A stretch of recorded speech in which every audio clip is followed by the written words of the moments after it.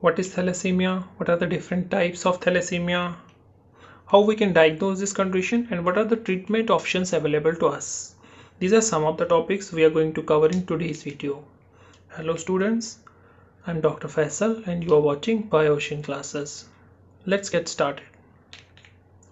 If we see from NEET point of view, this topic has been recently added in your NCERT. So very high chances are there the questions may be asked from this topic. Okay.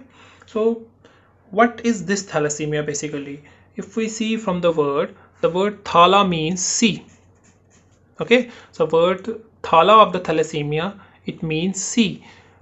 It is called thalassemia because this disease it was first found and it is more prevalent around the Mediterranean region or Mediterranean Sea. It has been seen that this disease it is more common around the Mediterranean Sea. That's why this disease it was given the name thalassemia. Okay, it's a genetic disorder. Okay, it's a genetic disorder and it is a quantitative disorder. It's a quantitative disorder. What is quantitative disorder? In previous video we have discussed that sickle cell anemia was a type of qualitative disorder, and this thalassemia it is a quantitative disorder of hemoglobins. Let me make you clear what this quantitative disorder means. Hemoglobin it's made of two chains, alpha chains and beta chains. Quantitative defect means either alpha chains or beta chains are going to be absent or they are going to be reduced. So there are two things, either alpha and beta chains are absent or reduced. Either alpha chains or either beta chains, they will be absent or they will be reduced. So accordingly we can have two kinds of disorders. We can have alpha thalassemia, we can have beta thalassemia. So alpha thalassemia will be when disorder is related to alpha chains, and beta thalassemia is when the disorder is related to beta chains. Alpha can be alpha minor and major. Beta can be beta minor and beta major. Minor means alpha chains are reduced and major means alpha chains are absent. Here same, beta minor means beta chains are reduced and beta major means beta chains are absent. So alpha thalassemia and beta thalassemia, they are basically a type of quantitative disorder of hemoglobin chains. Either the hemoglobin chains they will be reduced or the hemoglobin chains they will be absent. Okay, let's come back to same thing. Quantitative disorder of hemoglobin chains may either be reduced or chains may either be absent. Okay, they may be reduced or they may be absent. So thalassemia, it can be either alpha thalassemia, either it can be beta thalassemia. If the defect is in alpha chains, it is known as alpha thalassemia, and if the defect is in beta chains, it is known as beta thalassemia. Beta thalassemia is beta major and beta minor. Beta major is also called as Cooley's anemia, and in this beta chains will be absent. In this disorder beta chains are absent. And minor, we will be having beta chains reduced in number. Beta chains का number कम होगा. Intermediate condition you need not to know. Here the chains may either be reduced or they may either be absent. Okay, beta major is absent and beta minor is reduced. Beta major is a very dreadful condition and the symptoms are very severe.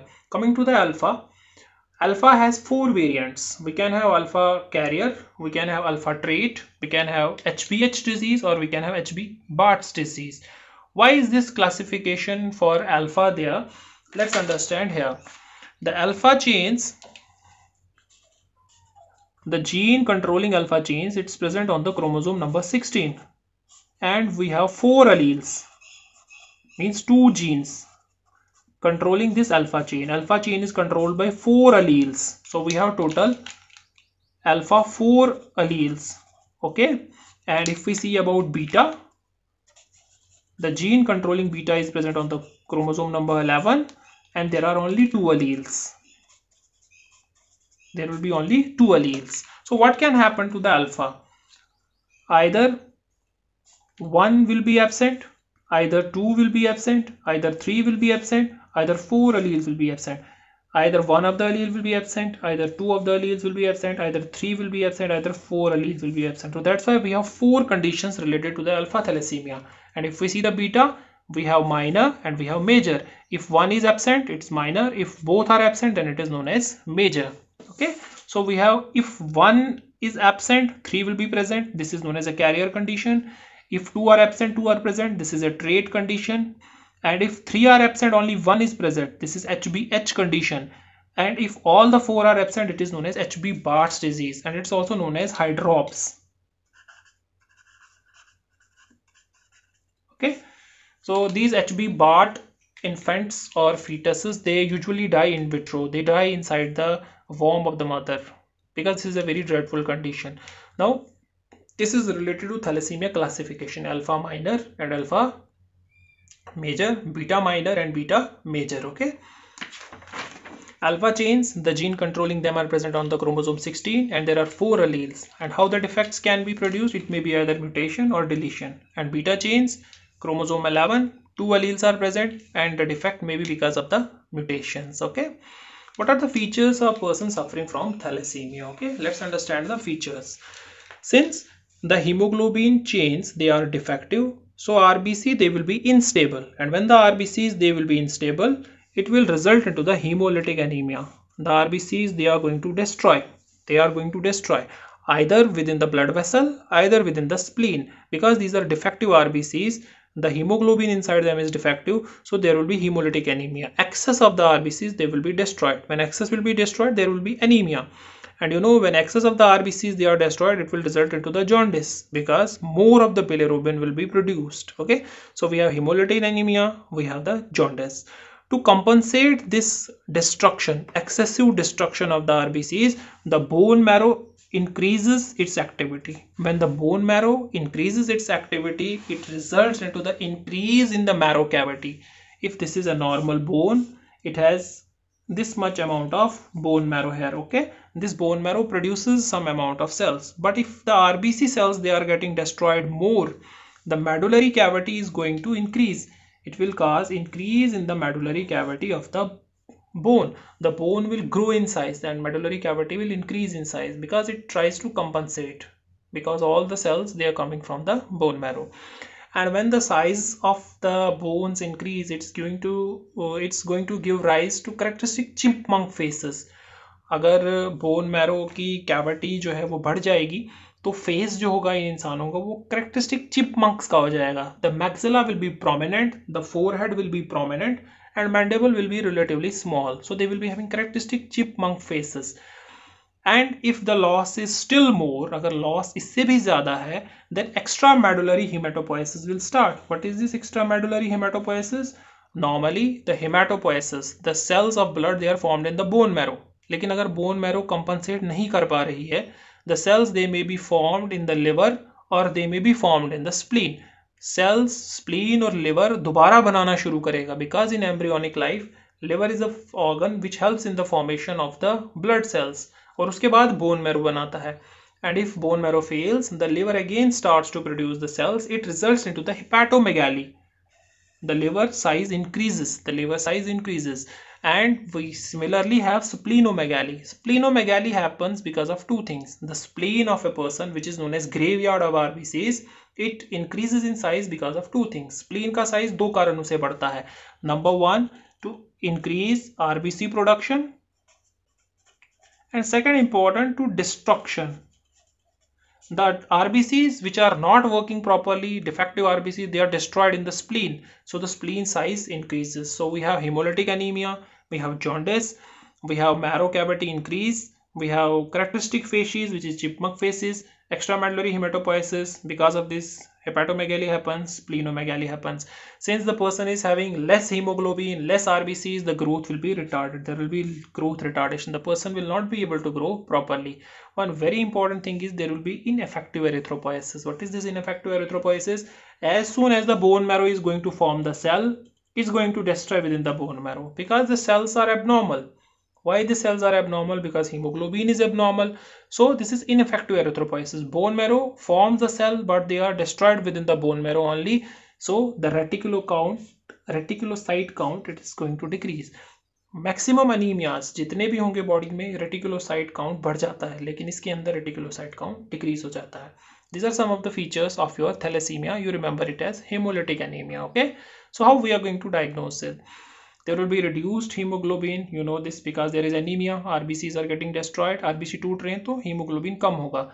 अगर हम microscope के नीचे देखें तो RBCs माइक्रोस्टिक hypochromic होंगे. They will be small RBC, size will be small and they will be having hypochromia. They will be having less colour. They will be pail in colour. HB electrophoresis is a very important tool which will help in the diagnosis of this condition, and osmotic fragility test, it will be decreased. The RBC will be more resistant to the action of saline. Normally क्या होता है, अगर हम RBC को dilute solution के अंदर डालते हैं वो टूट जाते हैं, लेकिन ये आरबीसीज थोड़े रेजिस्टेंट होते हैं. ओके, तो this is osmotic fragility test. This is diagnosis of this condition. So what is the treatment available? Since a genetic disorder, we don't have a permanent cure, but we can do the symptomatic treatment. हम इनको symptomatic treatment दे सकते हैं, and what we can give blood transfusions. They are the persons who lifelong depend upon the blood transfusions. This is very important thing. इनके अपने sales destroy हो रहे हैं, so we replace them with the blood. We give them blood. They can receive 10 to 12 units, or you can say, of blood in a year, or within 6 or 7 months they receive lot of blood transfusions. We can give them folic acid for the maturity of the blood cells. Bone marrow can be transplanted, and in some cases we can do the splenectomy. हम spleen को remove कर सकते हैं, because you know the RBCs, they are destroyed in the spleen, which causes anemia. So if we destroy the spleen, some of the RBCs, they are going to live. So these are some of the treatment options available for thalassemia. Okay, so if we are giving them recurrent blood transfusions, अगर हम उनको बार बार blood transfusions दे रहे हैं, if we are giving them recurrent blood transfusions, what are the problems they are going to face? They are going to having iron overload. उनकी body में iron बहुत ज़्यादा हो जाएगा, because we are giving RBCs, they will be destroyed, and when RBC is destroyed, they give out iron. So their body, they will be having excess of the iron, and what this iron is going to do, it will go inside the pancreas and will cause diabetes. ठीक है, उनके pancreas के अंदर deposit हो जाएगा, pancreas को destroy करेगा. This will be known as diabetes. Okay, it will result into a condition that is known as hemochromatosis. ठीक है, hemochromatosis is a condition in which iron is deposited inside the body. It will be having a condition known as liver cirrhosis. The iron is going to deposit inside the liver and will cause liver cirrhosis. It's going to destroy the liver parenchyma. And very important thing, bar bar blood चढ़ा रहे हैं, so they are prone to blood infections. जो blood के अंदर HIV वगैरह है, syphilis है, they are more common to these infections. So to prevent the iron overload, we can give a drug that is known as desferoxamine. This desferoxamine, it's an iron chelating agent. You know, in coordination chemistry, you might have discussed these chelating agents. This is an agent which will chelate the iron. It will take out the iron and it will take this iron out of the body. So toxicity of iron, it will be less. So we give them oral desferoxamine for the you can say problems of iron overload. These patients, they have a very miserable life because of these recurrent blood transfusions. They are dependent upon the blood transfusions. If we people donate blood, they will be able to get the blood. Otherwise, these people, they are going to have a lot of problems in their life. So if we summarize, what is this thalassemia? This is a disorder in which the number of hemoglobin chains is less. This is a quantitative disorder. If alpha chains are less, alpha thalassemia. और अगर beta कम है, then beta thalassemia. Okay, beta major is very dangerous, and HB Barts and HBH, it's a very dangerous condition. What will be the symptoms? Hemolytic anemia. RBCs are defective, they will be very fragile, they will be destroyed. When they will be destroyed, there will be jaundice, there will be chipmunk faces, the spleen will enlarge, the liver will enlarge to compensate the loss. How we will diagnose it? We will diagnose with the help of electrophoresis, HB electrophoresis. Treatment is blood transfusions. We have to give them recurrent blood transfusions. And what is the problem?